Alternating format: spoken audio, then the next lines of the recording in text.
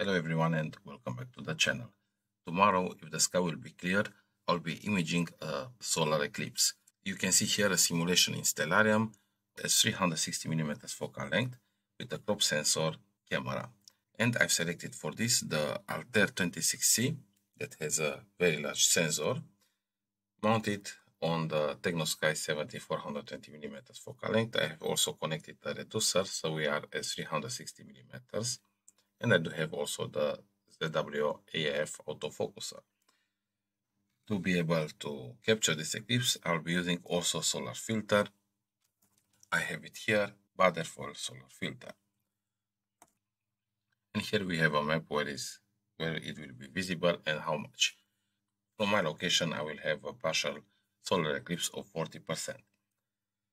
Well, my friends, I hope I'll see you tomorrow in the live stream and you'll see the solar eclipse at very high resolution using this setup, probably at 4K.